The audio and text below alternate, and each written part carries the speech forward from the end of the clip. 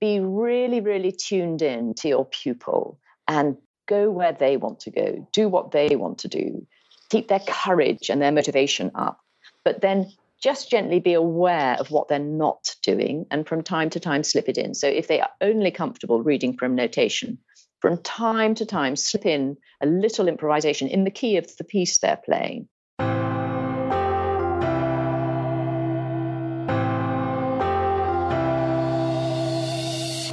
Welcome to the Creative Piano Teaching Podcast, the place where teachers from around the world meet to share innovative ideas about music education. Listen and learn as we help you motivate your students, grow your income, expand your studio, and become a more creative piano teacher.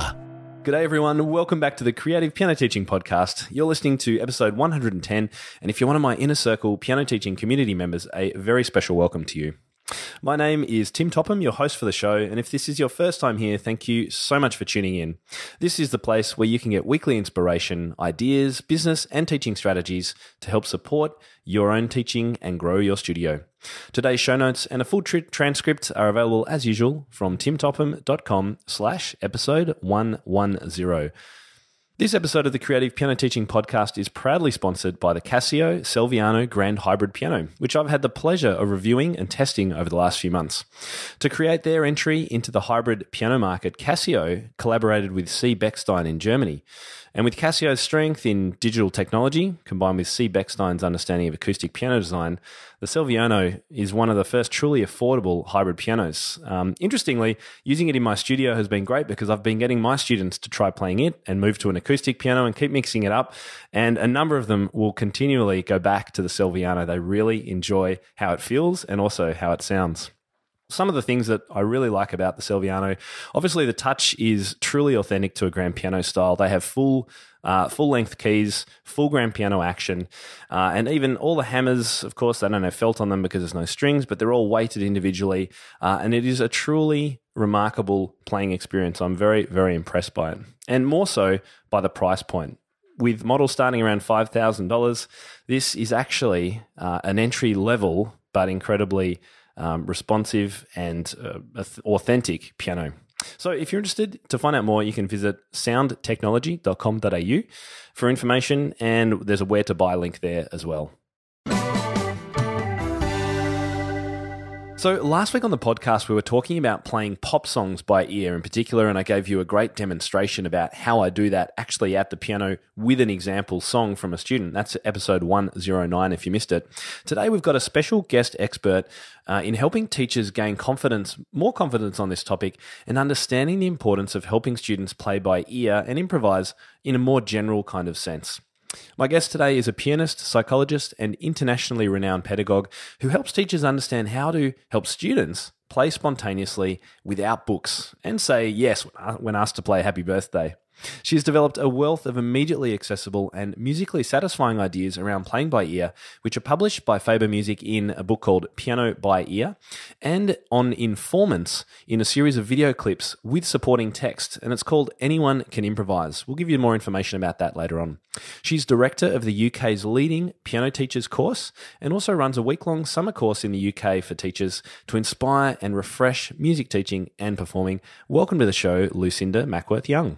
Thank you, Tim. What a wonderful introduction. And it's a great honour to be on your show. Well, we've been trying to make it happen for some time now, and so I'm really honoured that you're able to spend some time with me today, and I know that our listeners are going to get lots out of it.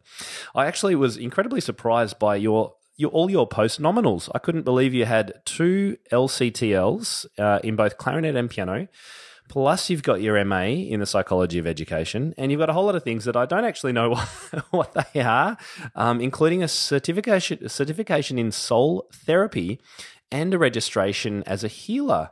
And I was just wondering, what are those last 2 all about? Well, they're not necessarily musically related, although many musicians are very sensitive to all kinds of subtle energy. I'm a great believer in intuition, and I'm sure many of us teach using intuition. It's all very well to have a lesson plan, and it's a good idea to have your mind around all the possibilities that you can do with your student. But when your student is there, you need to tune in using all your senses and do exactly what's right to keep your pupils or your students' motivation and enthusiasm and ability, the feelings of ability, the courage of feelings for ability high. So, I mean, really, we're all psychologists, aren't we, Tim? And we have to be, don't we? We're all into these. We're all into these subtle energies. Yes. And I just have had the luck to have more training in them. Oh, it's brilliant. And I can only imagine how that combines together with your knowledge of psychology and obviously your expert teaching in music to combine to provide an incredibly holistic approach, which we see through your books and through your videos online too. I also hear you're a dancer. I am. Yes. Do you still get much time to do that? A little. I teach musicians the dances that they'll play. Mazurka, minuet, landler, gavotte, gallop, waltz. Yeah, it's good fun. And with my colleague Nicola Gaines, we founded ages ago an association called Music, Mind and Movement. And she is a dance specialist and a dance teacher. And we have been sharing information and ideas and giving workshops for 30, 40 years. Wow. Oh, I can only imagine how much more a student would understand a minuet if they get the chance to dance it. That's just one example, of course. It's good fun. It's good fun. Now, before we get into the playing by ear, I know you did your master's in pupil-centered learning, and that importance from moving our thinking from the teacher sort of directs everything and the pupil sits there and does it to a much more shared experience, which is obviously at the heart of my own teaching and what I recommend teachers do. How has that approach changed your own teaching, or were you already teaching in that more shared way before? Yes, I was. So I did a master's degree in the psychology of education, knowing that I needed to have proper initials and a proper degree for people to take what I was doing seriously. And as part of the MA, I did some research into my own pupils, comparing and contrasting pupil-directed and teacher-directed lessons. At that stage, I had the idea that if you let the pupil direct, they would have enormous fun and it would all be great. But of course, that wasn't quite the way. Right. So, Lucinda, what sparked your interest in helping students play by ear? Because I was such a dunce at it myself. I was conventionally trained, went through all our 8 grades, and to my mortification, discovered that despite getting the 8th grade with distinction in 2 instruments, I could not, at my grandfather's birthday party, just sit at the piano and play Happy Birthday. And I was aware that other people, other teenagers about my age, who'd never had a formal lesson in their lives, could sit down at the piano and busk a pop song. And I was just angry. This was wrong. Why should I, who'd diligently been conventionally trained, be suffering? And so it really set me thinking. And for many years, I thought that someone who could play by ear and improvise really should write a book for the rest of us to learn how to do it.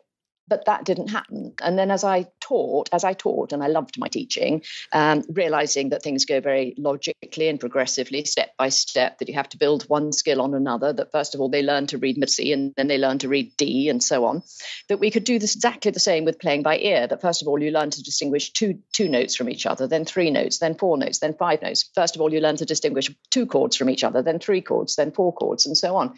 And so years and years later, me, the one who couldn't do it at all, found myself writing a book, a really, really step-by-step book, so that everyone could do it. Right. Okay. And it makes perfect sense. And I know lots of people who are listening are going to be thinking, yep, they're nodding their head, he's saying exactly the same thing. Why is it that this is such an aspect of teaching that is so often neglected today, but also by our teachers and our teachers' teachers? Yeah, well, overwhelmingly, of course, we teach what we know, we teach what we're comfortable with. And so many teachers will still go, oh, no, I like the idea of teaching to play by ear, and I like the idea of teaching to improvise, but I haven't a clue how to start. And if we go back to the very, very olden days, people were learning to play instruments before printed music was widely available. It used to be very, very expensive. So, for example, in the very early days of the keyboard, you would have been taught by just preluding on chords. So, for example, you play a C major chord. I don't know if the sound quality is good here, but how's that on your sound quality? Sounds great. And then you would just play the chords, and then you might change it, and then you might be taught that was an F major chord, or maybe you'd be taught all your chords in root position.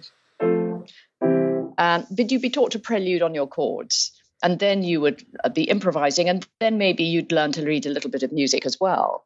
But it would be a very holistic thing. But since the advent of unbelievably prevalent sheet music, we've become very tied to the written note.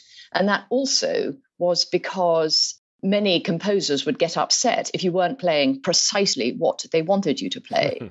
And I think the pendulum has just swung too far to the other direction. And now it's coming back again. It's interesting that the invention of the printing press obviously had huge impact on most areas of society in a very positive way, and enabled huge growth in all of our knowledge and everything. But it's actually had, in the long term, it's had a negative impact, from my perspective, on music education for this precise reason. Because as soon as it came in, everyone started teaching the written notes, and we've really only just started coming back, it feels like that to me anyway, to where Bach was teaching and what Chopin was doing and what Liszt was famous for, which was arranging, improvising and composing. Absolutely. And I was having this chat with Forrest Kinney, who you may know in the United States, on a previous podcast. Yes, I know him. Yeah, and he's actually kind of doing a whole lot of research on this very topic at the moment. So, yes, your thinking and mine, we're all very closely aligned. Regardless of all of that, it's about, how we now progress, because we know that it's so important. So we're going to talk about some real strategies for teachers in a moment. But I'm interested, I find my students have tended to fall into two camps quite often. They're either tend towards playing by ear and love just listening and playing stuff, or they're readers. And I find that it's quite hard to get the listeners reading music and the readers playing by ear. Do you find that as well, or is this a bit peculiar to me and my students? No, I'm sure that's true across the board, because it takes different neurological pathways, and some are more naturally developed in some pupils than others. So, for example, when you see music and then play it, you're using a whole different set of neurological pathways inside your brain than when you hear music and play it. I think I'm coming at it from just a slightly different angle, in that what I think people want to do more than anything is to be able to sit down and play. Now, that could involve playing a piece from memory, or it could involve knowing two chords, for example, as I played the other minute. Here's the C chord, C, E, G, and then here is the F chord, but played in a comfortable position from the C chord, so that's C, F, A. Now, if you just alternate those two chords, 3, 4, 1, 2, and then improvise in a hand position, and a 5-finger position here is G, A, C, D, E.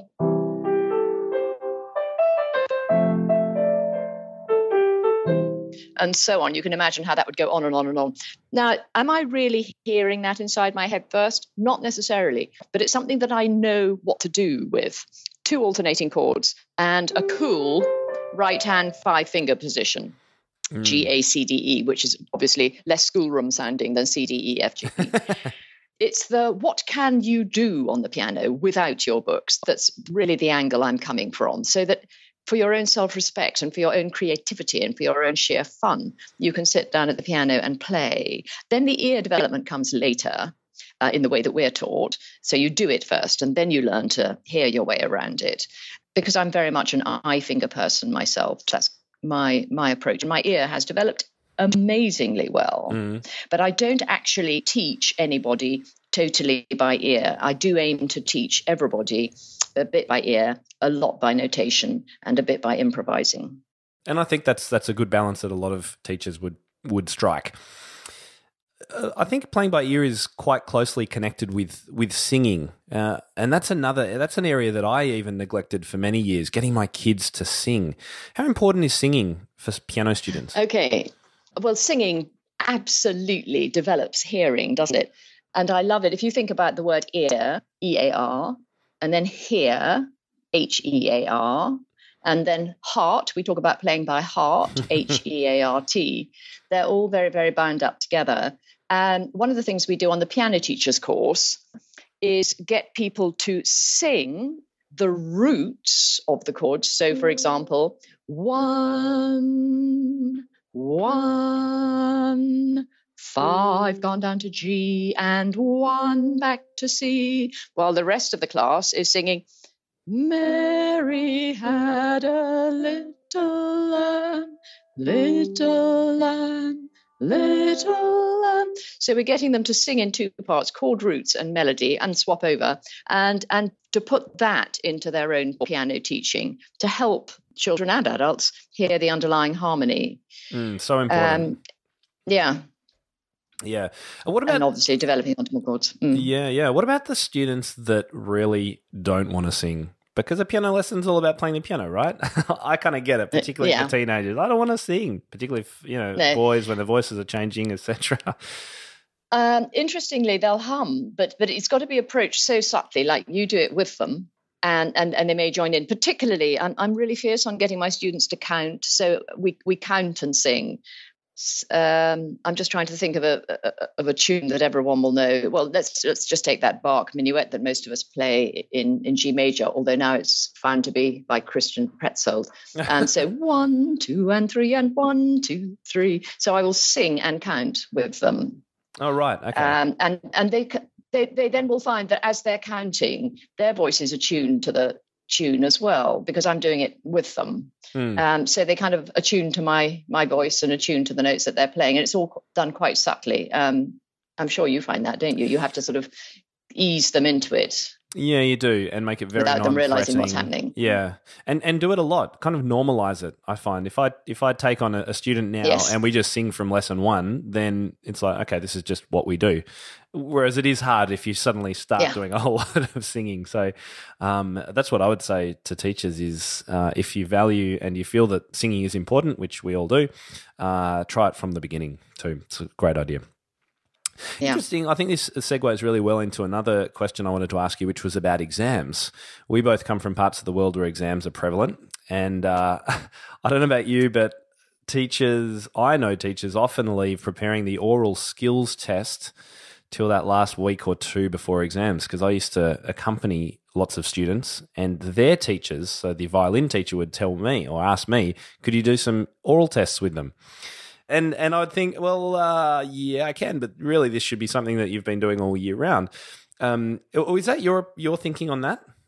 Totally. And if you do include a little bit of playing by ear with them all year round, then you can incorporate the oral test. So, I mean, one of the reasons for teaching people to sing these chord roots is then that they play the chord roots. And then the more they play the chord roots, the more they're going to hear the different chords in their oral tests. So the way to train for oral tests, in my opinion, if you ask me, is to get them to play what it is they have to learn to recognize. Yeah, and that recognizing bass lines, which we have to do for the AMEB, I think the ABRSM asks for something similar, is a real challenge unless they practice it a lot, which is why I like using pop music and getting kids to sing and play bass lines from pop songs. Absolutely perfect. All right, so let's get into it. What are some of your favorite fun, relevant, practical activities for practicing oral and singing and listening skills, rather than, okay, let's sing a perfect fifth, everyone?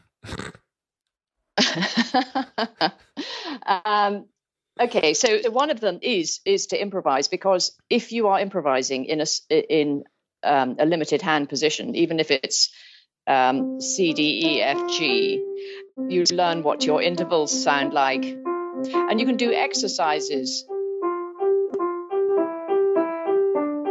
and sing them a second, a third, a fourth, a fifth, and so on. So that is one. And then the chord roots. Most children, I don't know about when you're part of the world, but over here we're still playing this. Oh yeah, everyone loves that. Okay, so if all your pupils know that it's 1, 6, 4, 5, and you can really build it up week by week by first of all teaching 1 and 5, and then the next week adding 4, or the next term, depending upon their age, and then finally adding 6. Teach them the chords first, then teach them the chord progressions. And there are so many songs that have that chord progression. And as you know, so many pop songs. And you just make them aware of their chord progressions, and they sing them and they play them. Yeah, and I noticed that you're singing as you're demonstrating at the moment, and that's what you're saying we should be doing. So rather than just playing, sing as well, and get kids to sing and play at the same time even. Yeah, and sing to the chord number of what you're doing. So you sing rather than C, A minor, F, G, although that's fine, that's a good thing to do as well. 1, 6, 4, 5. So the inner hearing becomes very associated with the word that you're using. Mm. Yeah, I think that's a really approachable It's a bit way. like sulfur. Yeah. Yeah, I'm actually we've had an episode about sulfur, which will air last week. So everyone will be hopefully up with that and all those questions about dose and movable this and whatnot. So hopefully that's been helpful. Yes. Let me go on. Yeah. Okay. So what I'd say is, if you come from a tradition and you're teaching in a tradition where you use solfa and you're very comfortable with solfa, I do know loads of people who find it very helpful to develop pupils' inner hearing. However, you might have a pupil who hasn't had all that background, and for those pupils, I just find it easier just to use the numbers. So a C major chord would be 1, 3, 5, and a C minor chord would be 1, and you say flat 3, 5. And then even in A major, where we know there's a sharp, 1, 3, 5, because 3 means the major third. And then 1, flat 3, 5. You're simply flattening the major third. It's not necessarily a logical flat. Consistency of words to sing an interval really does help develop inner hearing. So as I was saying, if you're not happy with solfa, then do something just plainly logical and English. Right, like that. And stick to it. Yeah. Were you brought up as a student with solfa yourself? Only a little bit. I had one general class teacher who would do it a little bit. My private teacher didn't use it, and I was only introduced to it when I started teaching classroom music because another teacher was using it. So yeah, it's interesting. I love talking about it with people because that Kadai approach obviously has many benefits, but it's very hard to suddenly start using it. So I really like what you've just said, that it's okay. You don't have to, as long as you're consistent with the words that you use. Yes, and that they understand that it's conceptual. It's not a literal flat, for example. It's a lowered semitone or a raised semitone. Yes, you just got to find your own system. Yes, and plain English does me very well. Yeah. Well, we've mentioned happy birthday in the title to this episode. How do you go about teaching happy birthday? Oh, it's such fun. Okay, so we sing. Let's do it. Let's do it in F major because that's the key. So we'd sing "Happy Birthday to You," and we'd write out the words and underline the strong syllables. So happy birth, that's a strong syllable. Birthday to you, that's a strong syllable. Happy birth, another one's day to you, and so on. Underline all the strong syllables because that's where the chords are going to be. Then you sing, having learnt in F major that the chords you're going to need are the F major chord, the B flat major chord, because that's chord 4, and chord 5, your C chord.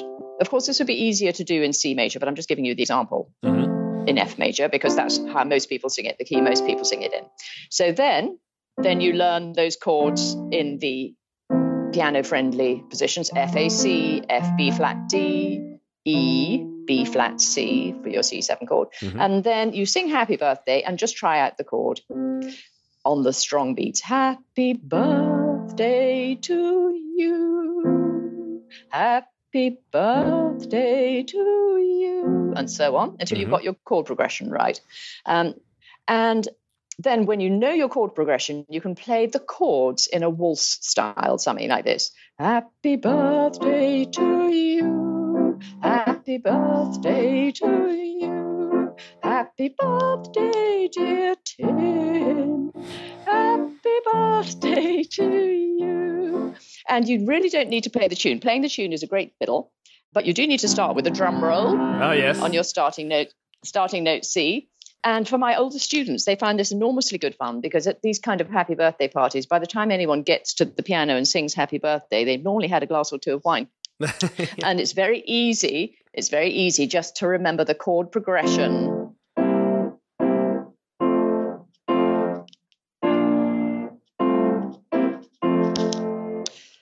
So I encourage everyone to play Happy Birthday with the chords only. And of course, the children love to do it. It's easier for them in C major, but it's quite hard for them to sing in C major. and so on. But just to play the chords. And I'm not sure how you teach pop songs, but I'm sure you find that many of your students find the right-hand melody so syncopated that it's very difficult to play. And so if they just play the chords and they croon along to the tune with their friends, it's much, much, much easier. Yeah, it's been my approach in the last few years to just discourage teachers from trying to teach students pop rhythms because they are just so difficult. So if a student really is against singing and they really want to play the tune, then I suggest that the teacher teaches the chords and the student just play and learns the notes of the melody and they just play it in time as they know it because they've heard it so many times. But that the whole counting 1E and a 2E and trying to work out, no, just forget it, too hard. But I love the approach of singing. It's another thing. If you can normalize it and do it more often in your lessons, then you'll be amazed at how many students can sing quite well. I've been very surprised by some of my students. They have great voices. Yes, lovely when they're encouraged. Yeah. Now, with that happy birthday too, have you found students struggle to hear which chord should work with which melody note as they sing, and how do you approach? How do you help that? So that's why we write the lyrics out and underline the strong beats first. And then once you found the right chord for your underlined syllable, then you write the chord number in. So in that way, because you're using pen and paper, you can go very, very slowly, just building it up chord by chord. Right. Okay. Yep. And do you go into teaching them about 1, 4, 5s and cadences and things like that eventually? Totally. No, totally. Right from the beginning. Right. Okay. Right from the beginning. So, for example, the book Piano by Ear, half of the book is devoted to the primary chords, and the first section only to chords 1 and 5. And so primary chords in the keys of C, F, and G takes up half the book, because once you've got that, and once you've got the usual inversions, you're well on your way to having a grounding to hear the rest of your chords. The next thing we do is secondary chords, so that's chords 2 and 6. And then the really fun thing to do, but which most people get stuck on, and as they know, is to realize that if the chord that you're looking for is not a primary chord and it's not a secondary chord, what it's very, very likely to be is dominant to tonic, or chord 5 to 1, in a closely related key. And that's the thing to look for next. Right, yes. And just for people who might be not understanding primary and secondary chords, could you just give us a quick overview? Yeah, so your primary chords. Well, let's go from the very beginning. Here's C major, C, D, E, F, G, A, B, C. So chord 1 is based on C. Chord 2 is based on D. Chord 3 on E. Chord 4, chord 5, chord 6, chord 7, chord 8. And the primary chords, the most important chords in any key, are chord 1, C, E, G. Chord 4, F, A, C in C major. And chord 5, G, B, D. Most folk tunes, most of our traditional melodies can be harmonized using just 1, 4, and 5. And then the secondary chords are chord 2 and chord 6. So 1, 4, and 5 are the primaries, and the secondaries are 2 and 6, and also 3. 3, yeah. The relative minor chords, effectively. Yeah. I'm actually just flipping through your book right now, which you were very kind to send me when you first released it, which has been such a great resource, I have to say, even for someone like me who knows chords and progressions and I'm quite comfortable improvising. As you say, it's a very sequenced order of introducing things, and that's what I really love about it, and that's why I know teachers. I'm sure you've got lots of great feedback about it, and we'll get more, I'm sure, in the future. It's just so well organised, and that's what's really hard. Sometimes when it comes to, we know we should teach students how to read a lead sheet, for example, but it's like, always that question is, where do I actually start? And it's very easy to start too far in advance and the kids get frustrated because it's too hard. Do you have an approach for when you introduce lead sheet type playing? I do have some students who come simply wanting to play the pop tunes and accompany their own singing. With those students, we just start straight away learning the chords, learning what the chord symbols mean. No, do I have a particular approach? First of all, I teach the major chords, then the minor chords, then the chords with added minor sevenths, then chords with added major sevenths, and then we just follow the chord symbols and we explain it as we go along. Yeah. And it will go along quite well if you're, for example, you start with something like Happy Birthday and they're learning 1, 4, 5. They know those chords, and if they learn them in a few other keys, then they can start reading lead sheets. Particularly if they're already learning how to read music, notated music on the side too. Absolutely. Now your book and Christmas carols are good. Many people know Christmas carols, and then the well-known tunes, the heart and soul types of tunes. But as you say, any pop tunes normally come along with chord symbols, and if we turn those into Roman numerals, then they soon get the drift of the usual chord progressions. Yes, for example, pop tunes don't usually begin on chord 1. Pop tunes don't usually end on chord 1, but yeah, that's just a whole lot of variety to explore. But unless students have this chordal knowledge, there's no way they can get their teeth into it. And so that's why, like you, I'm very passionate about giving students a grounding in chords as well as their ability to read. And so, interestingly, your book the first third at least is all quite improvisationary. And so if teachers are interested in this book, it's called Piano by Ear, published by Faber Music. While it does involve lots of listening and singing, it actually is a book about improvising too, isn't it? It is. And you are going to ask me about how and when I introduced the modes. And I find the modes are a wonderful way to improvise. I'm sure your listeners are mainly familiar with the modes, but if not, they're just scales that go from a white note to a white note. So C major is the Ionian mode. The white notes from D to D is the Dorian mode.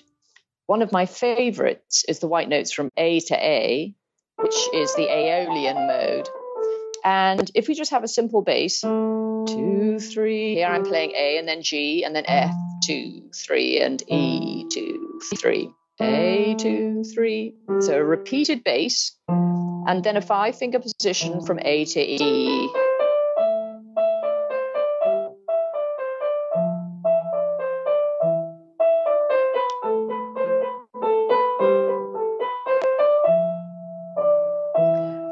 And it's so safe because nothing's going to sound wrong at any point. Yep, I love descending bass lines. They're so good. Yes. Yeah, and you can build chords onto it.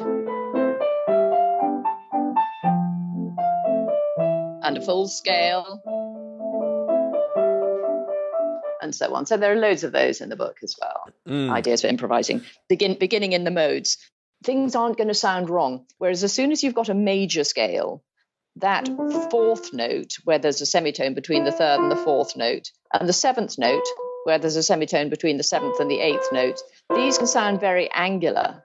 And that's why, to begin with, I also recommend that people improvise in a pentatonic shape. So that would be C, D, E, missing out F, G, and A. But that's very uncomfortable for the hand. 1st, 2nd, 3rd finger, big stretch, 4th finger, 5th finger. So rather than doing it that way round, play G, A, then have a big stretch between your 2nd and 3rd finger, C, D, E, G, A, C, D, E. Yeah, nice trick. But definitely avoid the 4th and the 7th notes of the major scale. Yes, correct. I'm just having a look here too at your introduction to the modes. And so, for example, Dorian mode has 2 pages here. You've got the notes, you've got chords that go with it, and songs that use it. Which I think is great. So Scarborough Fair and What Shall We Do with the Drunken Sailor, they're my 2 go-to Dorian mode examples as well. Yes, yes. And then you've got Mixolydian, and it does, as I say, step through things just so effectively. So congratulations, great resource for teachers. Well, thanks for all your resources too. I use them. Oh, no, that's absolute pleasure. Lovely to hear that it's helpful for any teachers around the world, of course. Now, look, absolutely. I think we'll start wrapping things up. I did want to mention, of course, you've got this book we've been talking about a little bit, but you've also got a number of live workshops that you run. Firstly, the Piano Teachers course, and also your own summer course, which you must have just kind of finished, I guess, because summertime you've just finished, haven't you? Can you tell us briefly about those 2 programs? Okay, so the Piano Teachers course, UK, is a course I run with 5 other of the top British tutors, and we teach teachers to have a holistic approach. We completely understand that most teachers will come to us from a purely notation-based background, but everyone's dying to break out and be able to cater their pupils' interests and needs. So we teach a wide range of things, from conventional interpretation, conventional and the best of it, conventional technique, to practice strategies, to playing by ear and improvising, to sing first, then play, and a whole wealth of opportunities to practice performing, first of all in duets and trios, and then in solos. And we very much help teachers to key into their pupils through helping them observe their own teaching. So it's a very, very holistic and full-on course, and it helps guide teachers towards teaching diplomas, or it just refreshes teachers who've already got their teaching diplomas and who've already got years of experience. Sorry, just on the piano teachers course, it's not just a 5-day course; it's over a course of months, isn't it? No. The piano teachers course is a part-time course that takes place over a whole year. It's 14 days. Most of them are on residential weekends. Right. Yeah. And there's assignments in between. And it's very recognized by our main exam boards here. They recognize it as excellent preparation for the teaching diplomas, and excellent preparation to be a really good, holistic, pupil-centered piano teacher. And I like that idea of spreading it out, because teachers can get inspired, go and try things with their students, come back next time and talk about it with other people. They can improve their own practice so that their performance skills are more confident. I think that's a great approach to take with a course like this.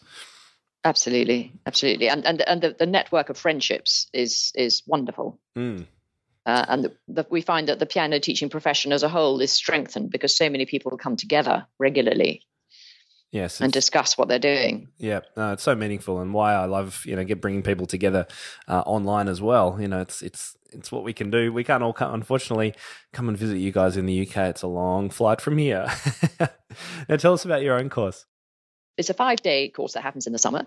It's called the Course to Inspire and Refresh Music Teaching, Learning and Performing. It's not just for piano players, it's for instrumental and vocal teachers as well.